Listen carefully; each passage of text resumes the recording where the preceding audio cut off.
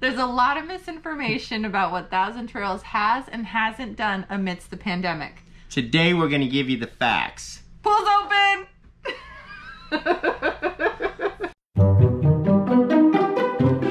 Welcome back to the RV Odd Couple. My name is John. And I'm Mercedes. We are V, pursuing freedom, independence, and adventure. Because life is so short, guys. It is. And there is so much that we have to tell you because we're getting all these emails saying, hey, we hear that Thousand Trails isn't going to open their parks until phase 5. Right. I mean, we're hearing a lot of things. And so we took a lot of time to research just the facts for you guys, calling balls and strikes about what they have done, what they haven't done. We also have an announcement about our very first camp out.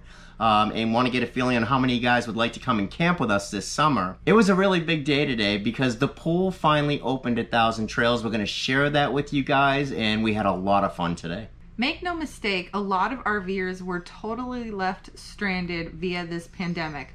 And we noticed that there were a couple commonalities. Number one, a lot of the RVers that kind of got hosed in this situation found themselves mid-transit. The other thing that we noticed that really impacted this a lot were those RVers that were in states in which the governor said, hey, camping is not essential, close all parks, including privately owned ones. And so it's really overwhelming because you had a lot of government parks that were being closed, state and national parks were closing down. But the private sector, that was more iffy. We didn't know what the private sector was going to do. And what Thousand Trails did was really based on the state you were located in, which means that if you were located in a state where you were in a Thousand Trails park and everyone had to leave, that had more to do with the state you were located in because someone a couple states away was fine to stay. You guys know we've had a love-hate relationship with Thousand Trails, but Thousand Trails, we call them like we see them, guys, balls and strikes, and we literally did dig in, do the homework, because we don't want people being scared. There's enough fake news going on out there without getting more of it. Oh yeah, it's pretty scary out there. It's like, what do I do? Yeah, people are really freaking out, and the RV Odd Squad just buried us with emails, and so we felt responsible to get, find out the correct information and then report it to you guys. So just the facts. It was around March 16th, I believe. If you were a Thousand Trails member, you should have received an email where they were talking about what they were going to do amongst the COVID crisis and how they were handling it. And this did change. So one of the things that they did was on the very top of their website, there's a COVID page where they're constantly updating it and they're listing what they're doing. So this kind of happened in stages. The first stage was when they said, okay, no groups of 10 or more. Then they started closing down amenities. So no amenities at all were open. And then they said in certain parks, we're no longer taking new reservations. So they were taking steps, and this gradually happened, and it was chaotic, but they were following suit with guidelines. We're grateful that Thousand Trails did and Encore Parks did lock the parks down and not allow people in. Remember, at that point, they are responsible for the safety of their campers. And you just don't know where people are driving in from. The two big lies that we heard, or the two big things that were complete misinformation, was number one, that Governor DeSantis told people to leave his state. That never happened. No, he was saying, if you're in the epicenter, please don't come into our state. He didn't want people coming into the state because a lot of New Yorkers brought stuff into Florida. Yeah, and naturally, I would want to leave New York too. Like, I can see both sides of the equation. The other big piece of misinformation was that Thousand Trails is going to make the same amount of money if either they open or they close. And nothing could be further from the truth, guys. Thousand Trails makes money when RVers are coming in. Not only are they private, but they also have public spots. So Thousand Trails wants to open, but they do have a responsibility to keep their campers safe. Yeah, and so if you are staying at one of the green parks, which is Thousand Trails, most of those sites are open for members, but they do hold a couple of sites open for non-members so they can invite them in and hopefully encourage them to become members. If you are in a blue park, the Encore Trails Collection add-on, most of those spots are open to the public, and then they hold a small portion of those for members. So those parks really lost a lot of money because most of their influx comes in from either nightly stays or weekly or monthly rentals. So the notion that they make just as much money is not true. So if you were at a green park, the way that they handled it was that they did allow you to extend your stay. If you were at an Encore park, typically you'd have to pay to extend your stay, but they did provide a deep discount for those. So it was inconvenient in that you did have to pay, but they didn't make you pack up and leave either. You got to stay at that park as long as it took until that state opened up. Unless the governor kicked you out. Exactly, which thank God never happened. Some people finance their membership. Now, when you purchase a membership, you can pay it in full. Or you can finance it. Or you can finance it. But as far as just stopping something that you finance, that's not going to happen. I think it needs to be said, a lot of these parks wouldn't have been opening that soon really anyways. Yeah, and so some of those openings were delayed a little bit, but we're not talking about parks that are open year-round necessarily. Right. The parks that were closed when the pandemic hit, their closing has extended a couple of weeks to maybe 1 or 2 states a month. And again, this depends on what the governor does, guys. They're going off of what the governors of each state does where that park is located. And here's the other thing. So the last we checked, and this is subject to change because heaven forbid there's another outbreak anywhere, you know, they reserve the right to change this. The whole thing is fluid. Yes, but last we checked, everything should be open, hopefully crossing fingers, June 1st. So New York is scheduled to open May 15th. Yep. Which is amazing. New Jersey, that's still in the work because I guess that has a hot spot, hopefully June 1st. Washington, May 16th.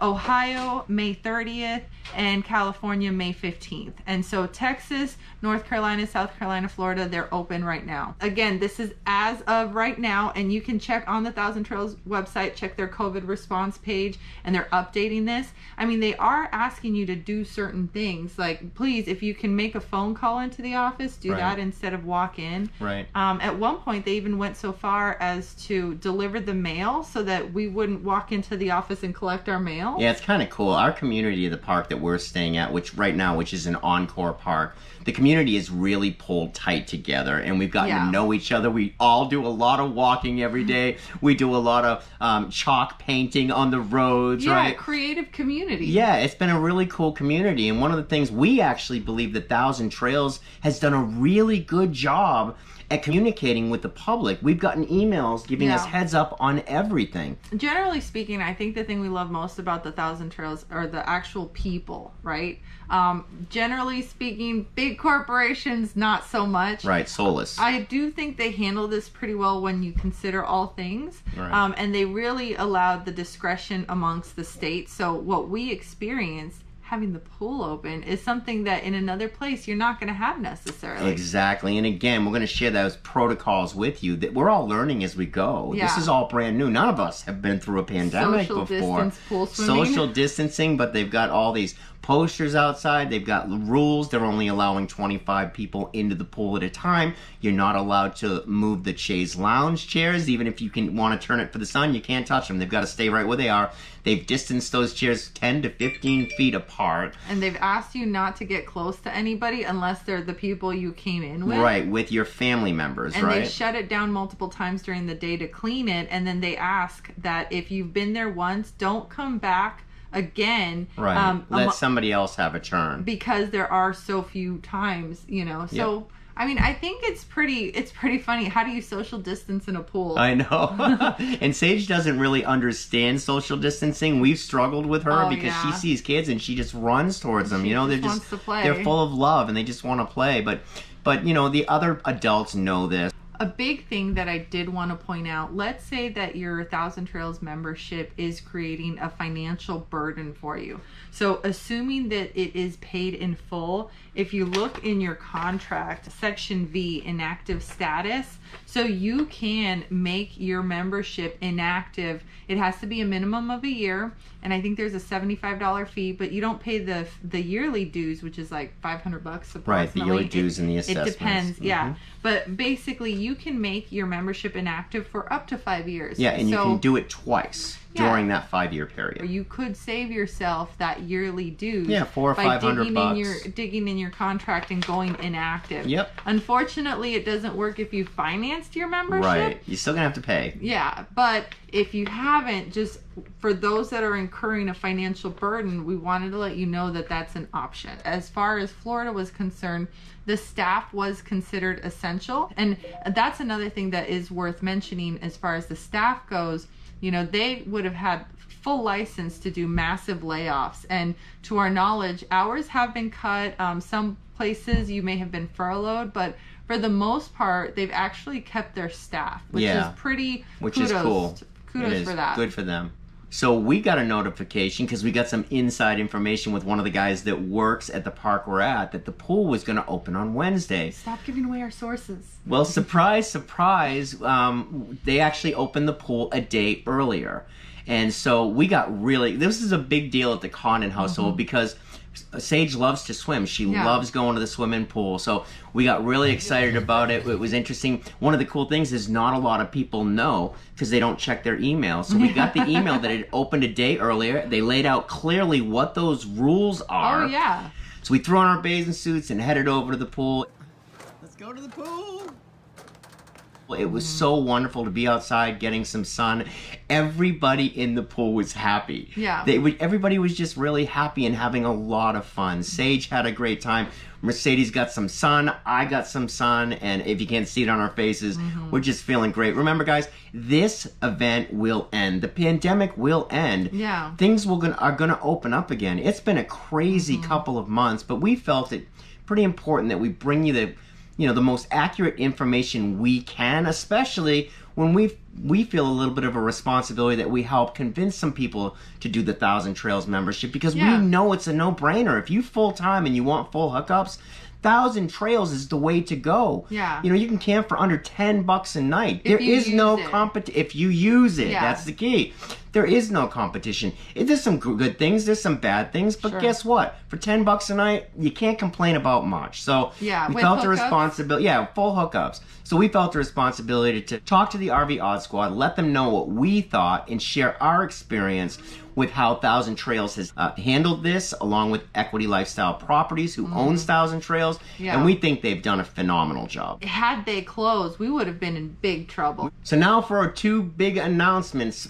First off is we're going live tonight and to answer questions to the RV Odd Squad about what's going on and what we found out. 7 o'clock Eastern time. 4 Pacific, I think. 4 Pacific. So hope that you guys will be there. That'll be a lot of fun. We love doing lives and Sage loves it too. Yeah. And also, we're actually putting together our first camp out where we've talked to the park that we're at. We're trying to get a head count on how many people would be interested in coming down to Florida. Now, granted, this is going to be like August, so it's the hottest month of the year to be here. But the pool's open. The pool's open, the ocean's open, and there's hardly anybody here because it is so hot. Yeah. But you guys know we're stuck here for a while Sage gets the treatment that she needs. And so if you guys would come down and visit us, we thought it'd be a lot of fun to cook out. Camp out together. I've looked at renting some boats, like a big boat to take 40 or 50 of us out. Yeah. We just have no idea of how many of you might be interested in coming down to visit us. So if you can just, in the comments, if you're interested in doing something like that, if you'd like to come down to Florida, we'll get a head count and see if the park we're at would work because we love this park. We consider this park our home park. Yeah. And if not, we'll look into a bigger park. But we have no idea if you guys are even interested. So if you are, just let us know. Yeah. Is that it? Otherwise, we'll see you tonight at the live, 7 o'clock Eastern, 4 o'clock Central. God bless everybody. We'll talk to you guys soon.